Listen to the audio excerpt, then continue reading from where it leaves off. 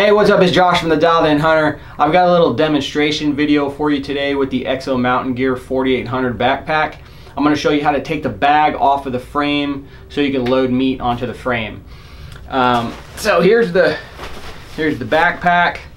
So what you would do first, you're going to take the lid off, flip that back.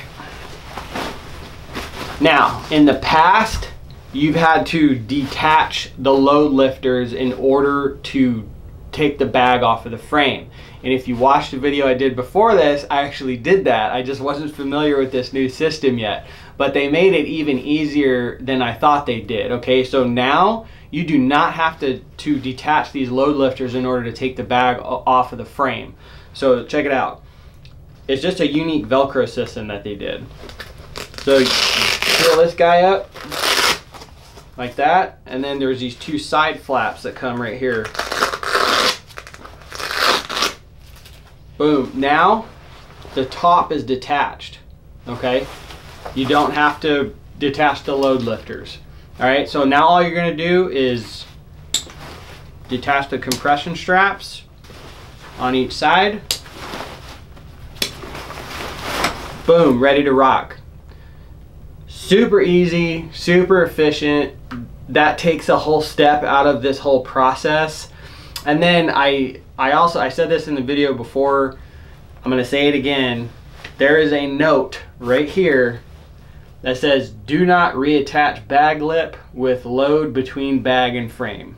Okay, I've made that mistake before. I've tried to do that and I have successfully done that in the past, and it's not worth it. It's just there's no need to do it. Okay, so when you do get meat and you take your compression straps, you take these off and you pack meat, your game bags on here, I like to cross these straps. So right now they're horizontal.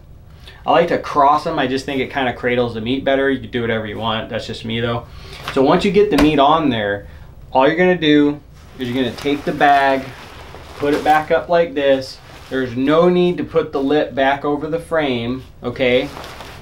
And you're just gonna reattach these compression straps on the side.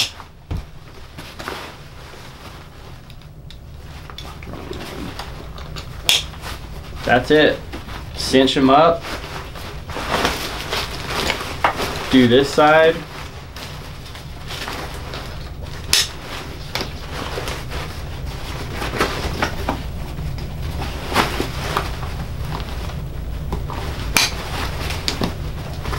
That's it.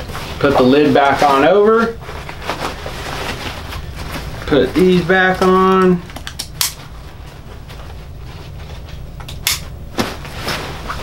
And that's it. Ready to rock. Ready to get back to the truck.